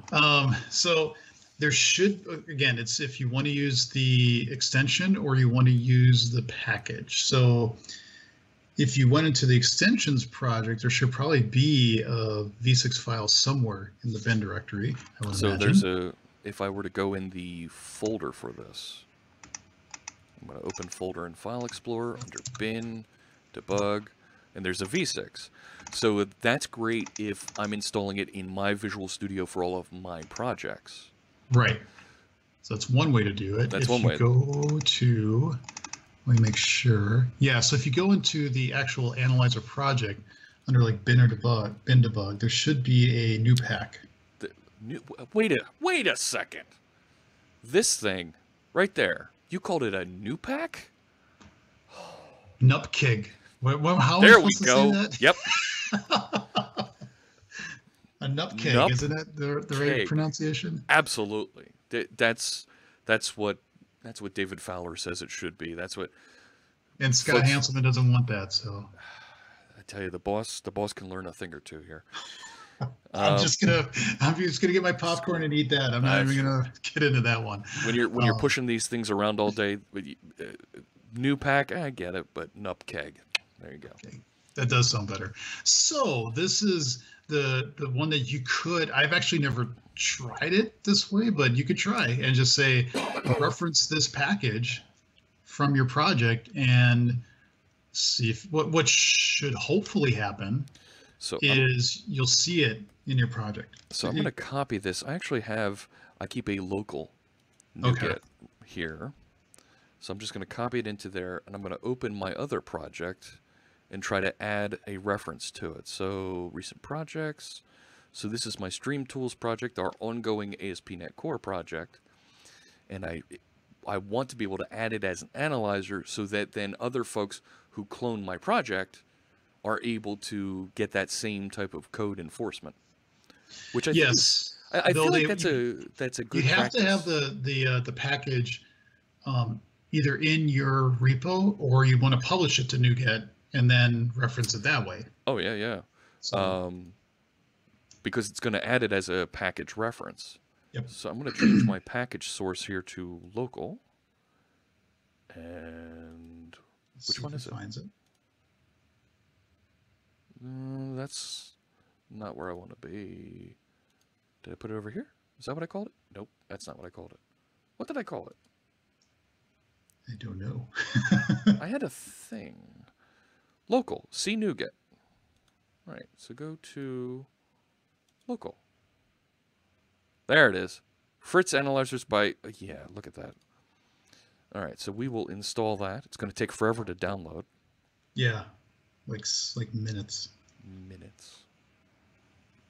Cool, This will that be was interesting. easy.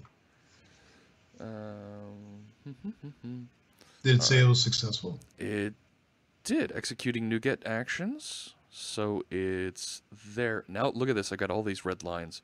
It's very grumpy. Well, we'll see why they're Because it red. contains lowercase letters. So that still thinks it has the. Because I didn't. Yeah. All right. Hang on. Is this Visual Studio one that is like the experimental Hive? No. Hmm. All right. So let's go back to the other project and let's rebuild that. Oops. Oh, you didn't rebuild it after you took those classes out? Exactly. Oh, okay. That's what you did. So My it's thinking bad. of those classes are badly named. My bad. All right. Rebuild solution. So it'll clear out all that stuff. Give me brand new, fresh bits. Rebuild all failed. Now I feel bad. Oh, it's Because yeah, just delete that test file for now. We'll talk briefly about tests at the end. We're running a little short on time, but that's fine. And you might have to delete some of the those other two folders. But I think that's wise because the test projects are generated to do stuff with those the analyzer and cofix that were generated originally. There we go. Rebuild all succeeded. So I'm going to come back over here. And let's go find. There's my new 1.0 Nupkeg. Yeah, but you didn't do Semver. I'm just replacing it. I didn't publish it yet. And it should be Semver. It should be like 0.1. Yeah. We'll get back to that. All right, so file. And we'll open this one. Okay. Yeah, fine. Do your Docker thing. All right, so I want to manage NuGet packages. All right. Local. Refresh. Come on. It's there. Load it.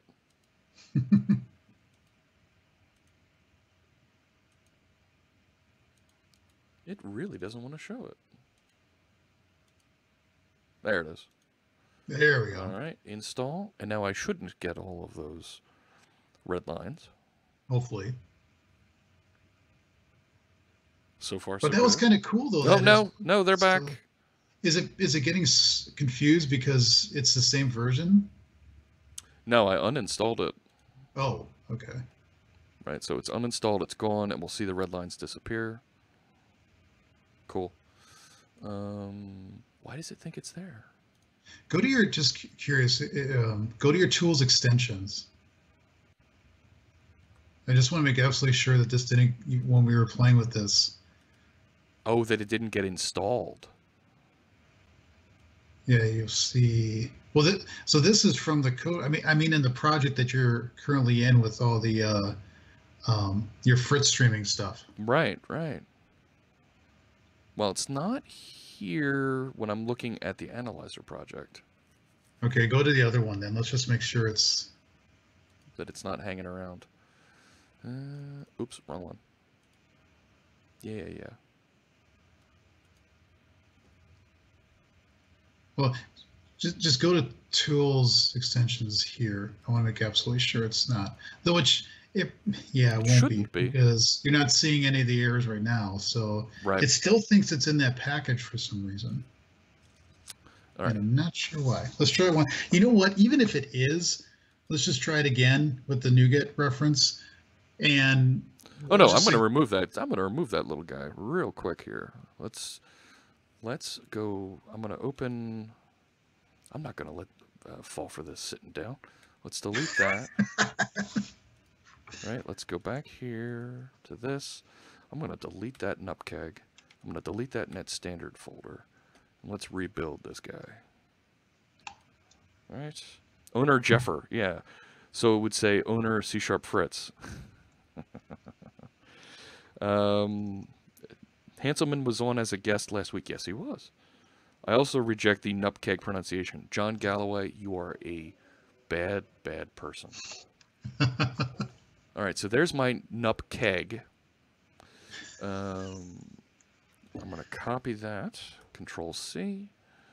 And, right? Copy. yep. All right, I'm going to go back up here. I'm going to go into my NuGet folder. Paste that, so that's 1147. That's right now. Okay. Try it one more time. Recent projects, stream tools. Right, we can get that renamed, Janescu. That's just some notation inside my inside the project. All right, so now I'll do manage. Where's it? Manage NuGet packages. Manage nupkegs. I'm nothing if not, Persistent. persistent. Beating a dead horse, which is bad idea. I shouldn't say that anymore because I actually have horses. There it is. Okay. Look at it. Project here, URL here. Yeah, we need to fix that at some point. Yeah. Before we publish this out. Ta-ta-ta. Restore completed. Nope. Look at that. It still sees it. Actually, just open the file up. Let's just see if it actually is getting our analyzer. Just ignore that. Do you have any extension methods that you made the service collection? I don't. Well, wait a sec. Yes. Yes, I do, actually. Look at that. Configure stream services. It should be add stream services. Look at that. There you go. It actually found what, it found a bug in your code. And look, I've done it all over the place. I'm a bad, bad person. But this would fix it everywhere. It would. Oh my gosh. Add configure stream service. I really want it to be add stream service. So I'm going to change that. Can I do change signature? No, I don't want to change the signature. I want to rename it. So let's do an F2 on that, and I'll rename it to add stream service.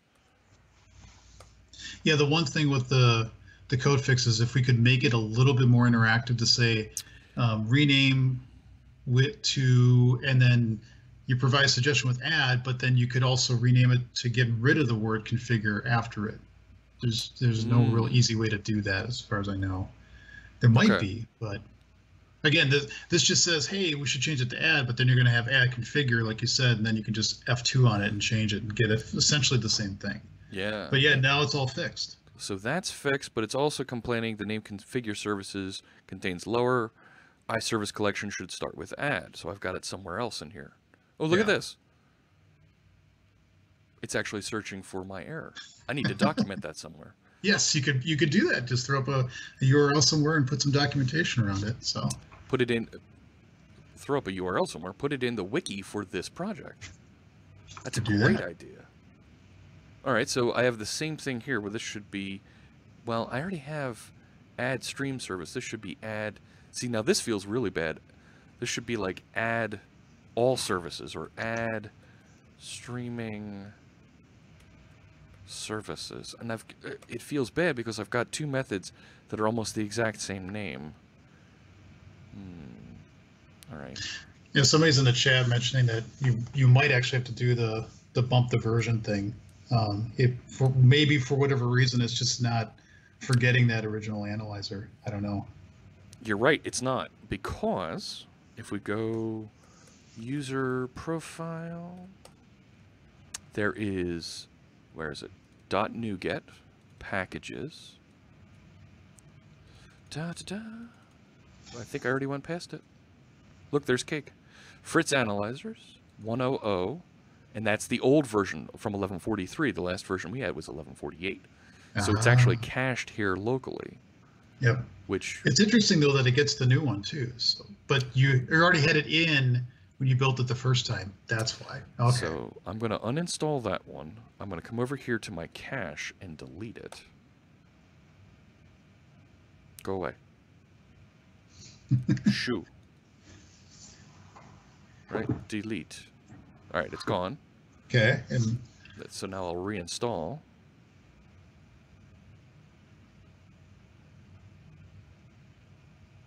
And it went away. There we go. So all the other ones went away. And now I but still would have you? a... Yeah. So those are the. Right? iService collection should start with add on line 94. There you go. That was the problem.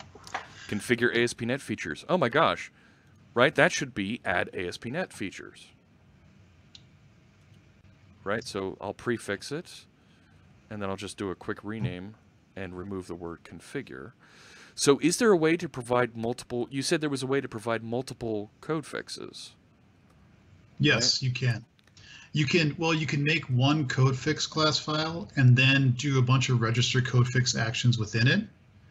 If we did the other one with the IA application builder, because there's like 3 things you can start with. When I wrote that analyzer, that's what I did. I had one code fix class, but I registered 3 code fix actions with each of the 3 renamings in front of it. Let me just go back so we can see that code. Yes, I will save those changes. But I won't push that up yet. I don't want to publish it until I have the analyzers published. So we were looking here. You had... All right, so this is the method that does the fix. So we're registering that code fix. This is one of the code fixes and the title for it. So you could add another one here that does something slightly different. Yep. So exactly. Just thinking out loud, I could say context register code fix, right? And I'll put a semi there at the end of that, right? Here's where my typing's going to get clumsy. Code action create, okay, title, and I could call this like replace first word with add, right? Yeah, if you're doing like Pascal casing, then you could do some smarts around finding the first thing in front of it and removing that maybe. Exactly, right? Replace, and I could call this replace first word with add, context document,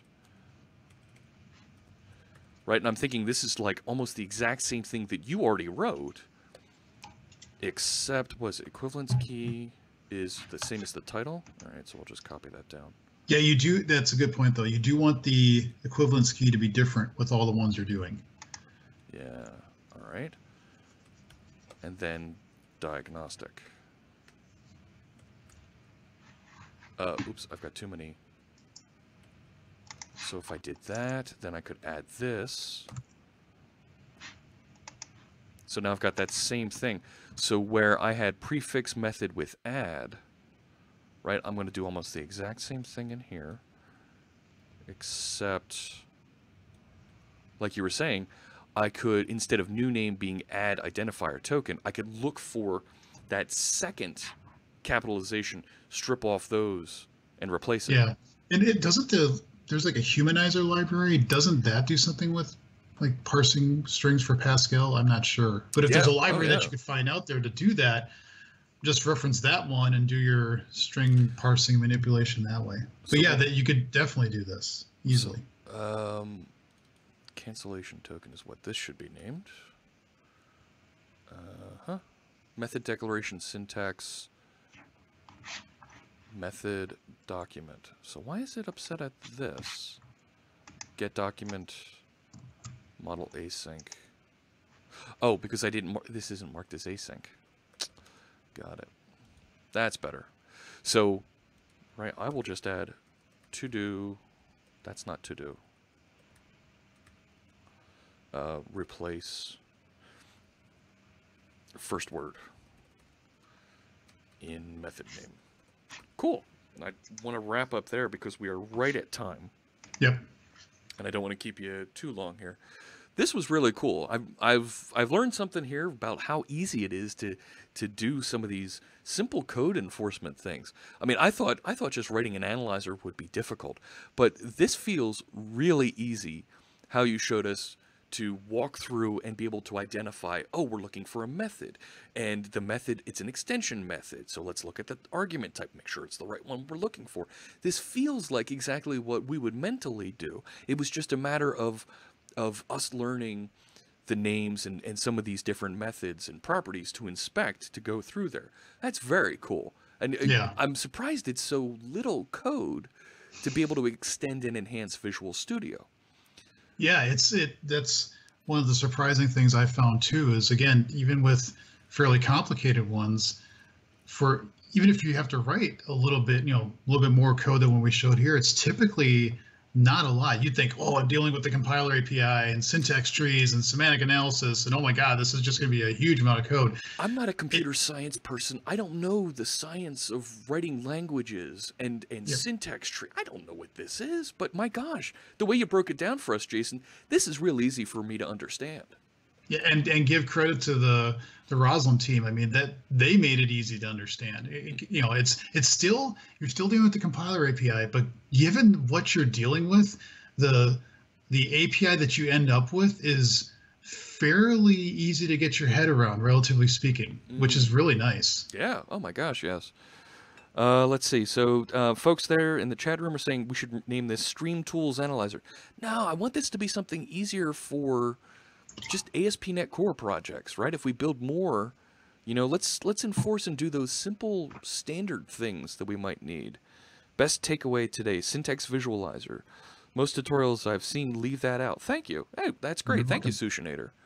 All right. And there's other tools out there too that you can use. We don't have time to go through those, but there's a couple other ones. Look up Roslyn Quoter. That's a great one if you need to generate new trees. That's a great one. Okay.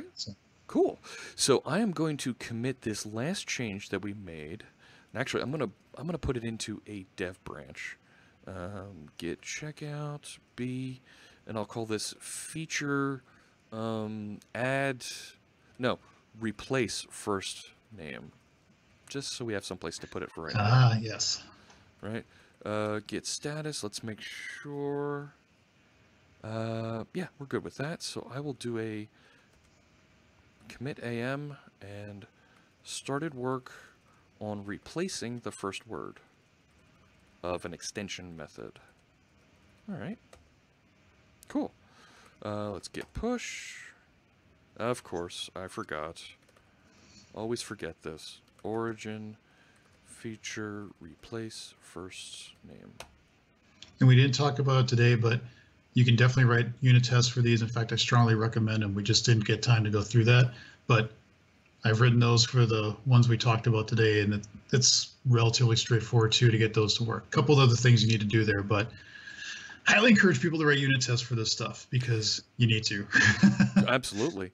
So everything's committed and in the source code repository. There you go. You can see where I started this. If you want to share those unit tests, you want to push those up and create a pull request, I'd really appreciate it. And we can keep poking at this in some of our other streams coming up here. But thank you so much for sharing this with us. Like I said, I learned a lot. I definitely want to get this put into NuGet so that going forward, I can help to enforce some of these standards in my projects at the very least. And if other people find them useful, maybe they'll use them also.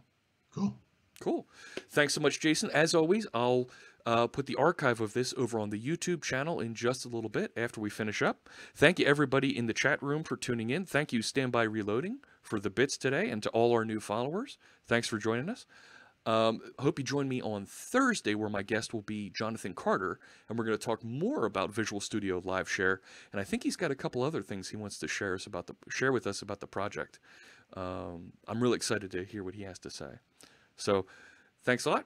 We'll see you next time. See you.